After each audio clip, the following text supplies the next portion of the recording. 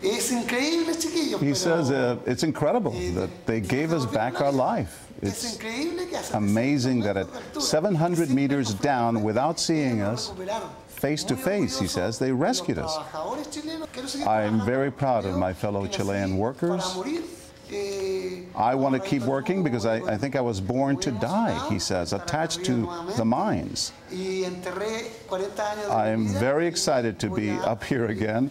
I have been digging in these mines for 40 years, and I'm going to spend a lot more time doing it for my son, my wife, who stuck by me, my beautiful daughter, who I love very much. He says, thank you to everyone for everything.